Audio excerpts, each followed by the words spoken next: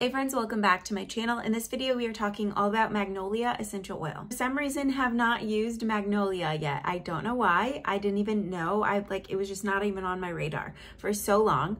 But I have been working closely with Revive, and I got this blend to, I think it was either on sale or I got it for like summery scent because it's the perfect summery scent. This is sweet magnolia, so it's a blend, but this is as close as I have to an actual magnolia oil. So this smells very citrusy and sweet and floral. So I have magnolia in my cart and I'm going to get it.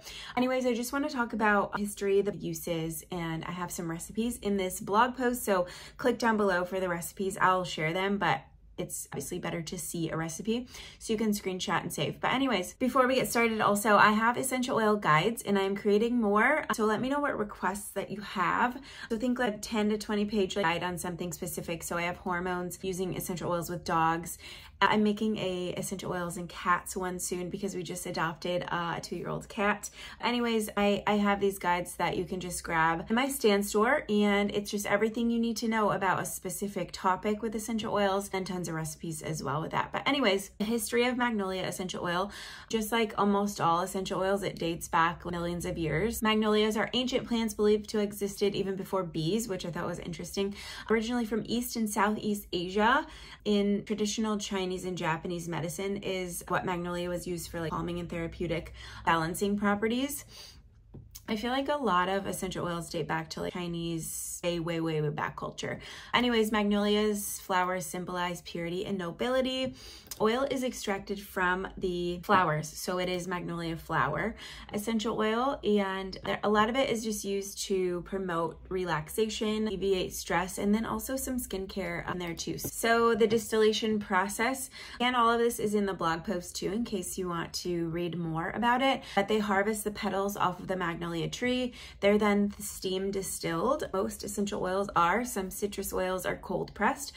Steam distillation is the most common. So the steam and the liquid and the water just all go their own way, and then you get a floral water and an essential oil.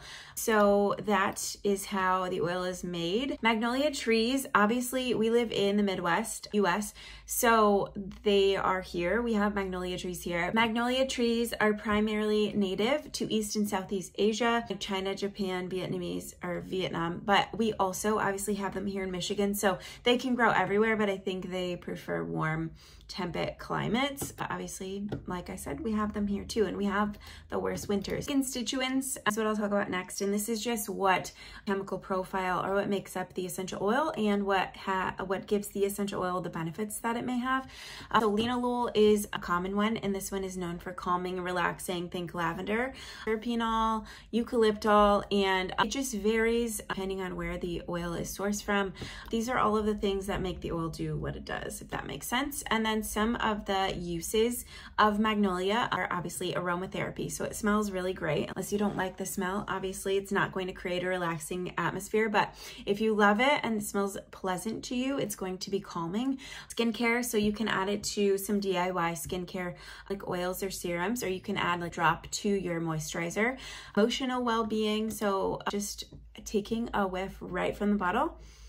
Another thing we like to do, I don't have one right here for some reason, but an aromatherapy inhaler. I have a whole video on how to make an aromatherapy inhaler. They are, in my opinion, probably the #1 or #2 most effective ways to use essential oils. So you're basically putting a few drops on a little cotton wick, and it goes in a little plastic or aluminum inhaler, and you just smell in the essential oil. It's just like taking a whiff from the bottle.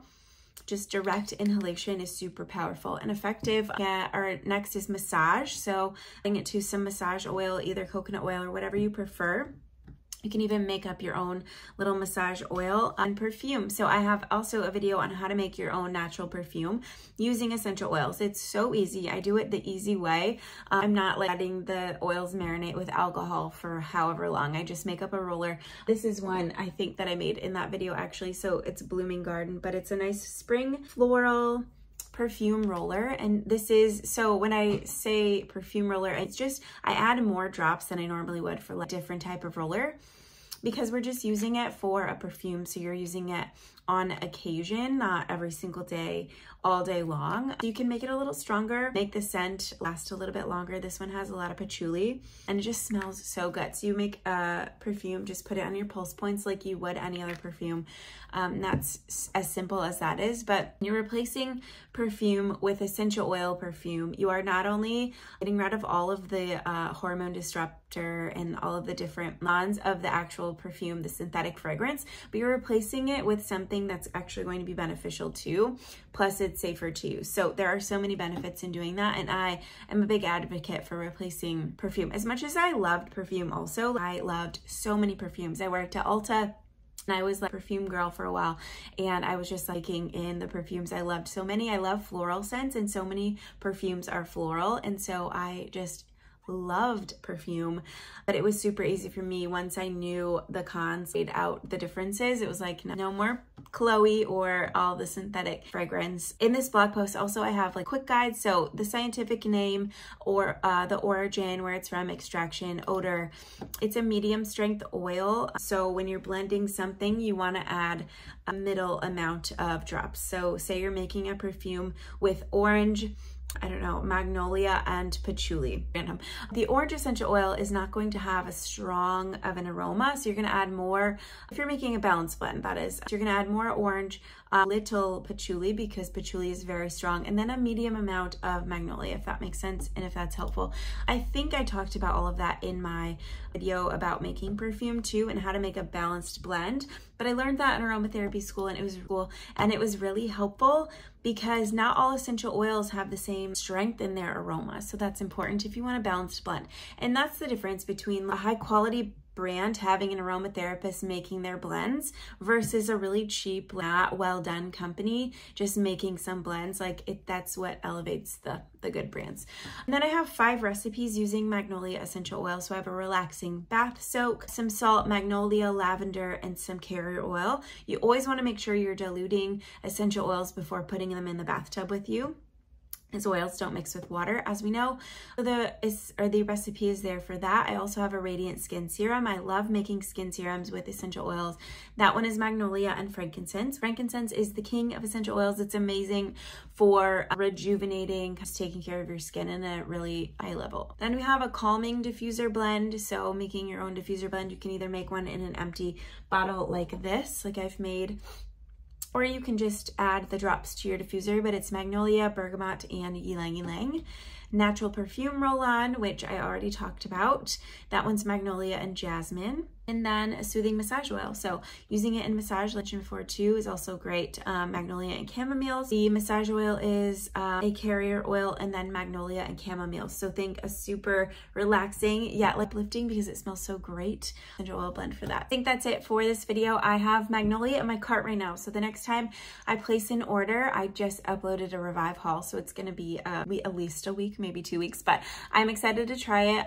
But this one also smells amazing. Definitely recommend this. It's sweet and floral and citrusy, perfect for a summer diffuser blend or a car diffuser blend. If you don't have a car diffuser yet, make sure you go grab one from Revive. Let me know what I missed about magnolia that you use it for. The link to shop Revive along with all of our other favorite essential oil companies will be down below. Thank you guys so much for watching this video. Let me know what single essential oil you want me to do a video on next, and I hope you have a great day. Bye.